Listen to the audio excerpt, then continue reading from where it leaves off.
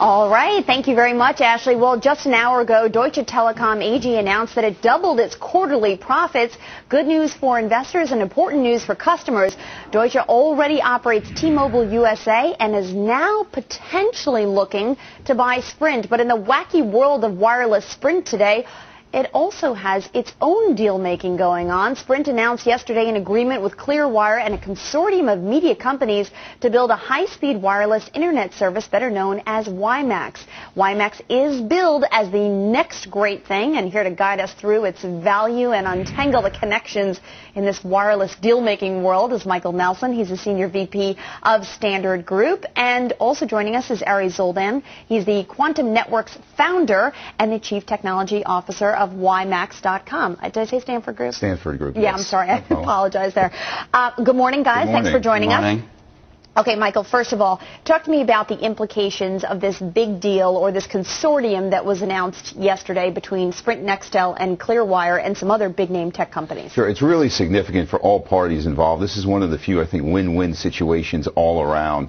You know, for Sprint, it significantly reduces the risk to build out this network. They raised $3.2 billion in outside funding. They were going to previously spend $5 billion of their own capital, so that's significant for them. For Clearwire, it's clearly transformational. Intel, it gives them the opportunity to duplicate the success they had with Wi-Fi and embed Wimax chipsets into the laptop computers. Google gives them an open access platform for the cable companies. It really gives them the key piece of the puzzle that they've been missing from the bundle to compete against their fiercest rivals, Verizon, AT&T, and that's the wireless data. And Wimax gives them the opportunity to potentially have a 2 to 3 year time to market advantage over AT&T and Verizon. All right, Ari, let me turn to you for a moment. Let's explain to our viewers for just a second. This could potentially give Sprint a great strategic advantage, although Verizon and AT&T are very much in this game. They were probably hyperventilating yesterday. But what exactly is the difference between Wimax and Wi-Fi?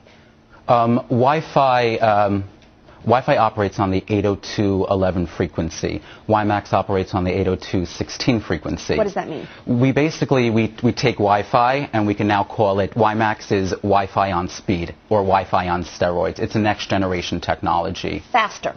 Significantly faster. If we're driving a Toyota now with Wi-Fi, we'll be driving a Ferrari with Wimax. Okay, and in essence what it does is you can be on a mobile device in almost any location, and this Wimax infrastructure can reach out to more locations than the existing Wi-Fi infrastructure. Correct. We're talking about incredible speeds, approximately 7 megabytes per second. We're talking about a range of approximately 30 miles. So we're talking about an entire landscape is going to be covered with this technology, and it's going to change the technological landscape as we know it today. How does this situation with Sprint announcing this deal, in the midst of growing rumors and speculation that Deutsche Telekom may be interested in buying Sprint or that Sprint may consider selling off their Nextel unit, how does that affect all that? I mean, at the margin, it may make it a little bit more likely because, again, it now defrays the cost of that $5 billion spend that they were previously guided towards. You know, although I still think that the possibility of them spinning off Nextel or merging or being acquired by Deutsche Telekom, while possible, is not probable.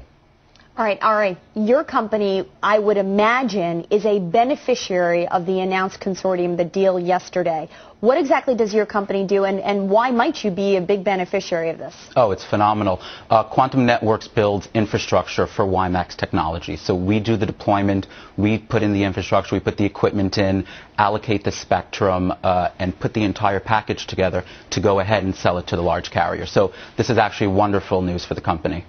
You know, Michael, there's a lot of talk about what's going on in the management suite at Sprint and what it is that Hess is doing right now to turn the tables, made some very, very aggressive moves right out of the gate. Talk about some of those moves and how this might change the way people view this company. Sure. I mean, we have been extremely impressed with Dan Hesse's at least initial strategy and vision for the company. I think he's the first executive over the last couple of years in senior management at Sprint that actually gets it. And, you know, the vision that he's laid out is to improve customer service, improve the marketing message. You know, those are really the two areas of concern to really improve their core fundamentals, the core wireless business. So right now it seems like he's placed the proper strategy. Now it's about executing against that strategy. And Ari, just for us in terms of the future, do you believe that Wimax right now is the most innovative product? And if you're one of the cable companies or you're a Verizon or AT&T,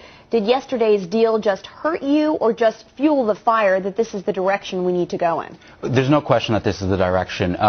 There's also speculation that this is also very disruptive technology as well, because you're talking about now competing with the cellular network. So I think at the end of the day, the subscriber base is going to grow, and prices are going to come down significantly for the end user. What do Verizon and AT&T do?